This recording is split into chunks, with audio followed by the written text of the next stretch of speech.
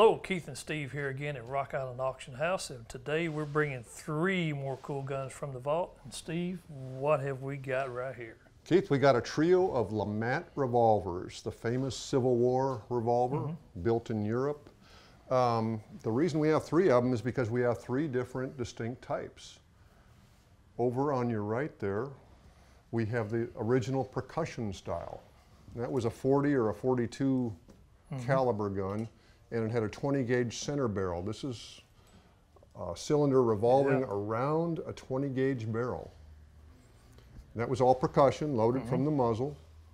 We're pretty familiar with that. It appears in a lot of history books and some movies, things like that. Who carried one in Civil War? P.G.T. Beauregard and Jeb Stuart, Confederate cavalry. That's the same General Beauregard that fired on Fort Sumter and started the festivities? Yes, sir. Sure did. Yeah, all right. Later on, they decided they could one-up that, and the Belgians started making them in pinfire. That's why these cylinders have this little hole at the rear here. That's for the pinfire pin to protrude, so the hammer could come down on top of it and hit it.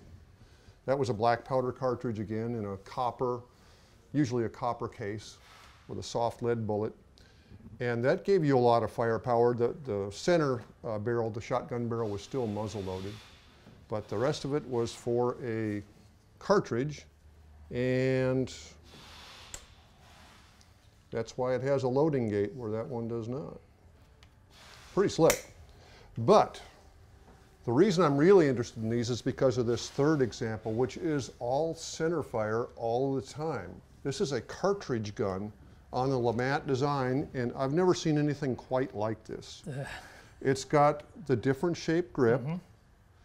It's got a loading gate down here where you slide in your cartridges one at a time, and the ejector, kind of like a single action army, goes through, pops out your rounds.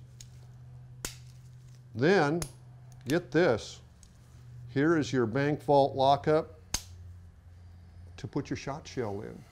Now, don't ask me what shot shell this took. I have no idea, but it is a center fire. Firing pin's right here.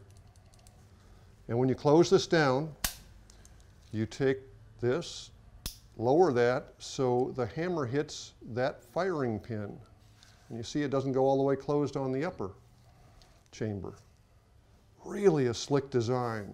I don't know who thought of doing all this, but it is incredibly tight. It's a little bit complicated, and it just looks great. This is a cool looking gun. Plus, it's got a little landing dupe for cavalry use. I mean, look at that. That's just... I've seen LeMats before, but I've never seen a cartridge LeMat. I mean, that's almost something like you'd see in some science fiction movie, or, I mean, just... Like Hellboy. Yeah, Hellboy, exactly. Yeah, Hellboy. Now, one thing right here is this little knob right here that kind of gets in the way right there, but it's in between your knuckle and ring, or pinky and ring finger, so it's not so bad. But that's a really steampunk design from back in the day. That's a good term for it, steampunk. Yeah, it's very unusual. I mean, trigger guard is one complete piece right here, just wild. Well fitted though, throughout. Yes, it is. It doesn't have any finish left on it. I'll bet that gun was beautiful when it came out. Yeah, it's seen quite a bit of use, but they took good care of it overall. Didn't beat it to death or anything. But they sure did. Yeah, almost. This is a fun gun to look at. Yeah.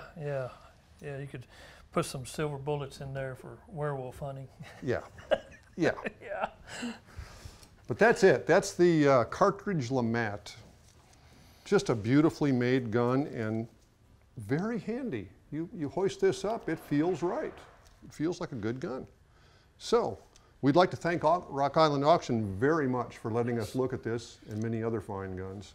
We'd like to thank you for watching, and please, if you found this interesting, leave us a comment. We'd love to hear from you. We'll see you next time when we bring you another gun from the vault.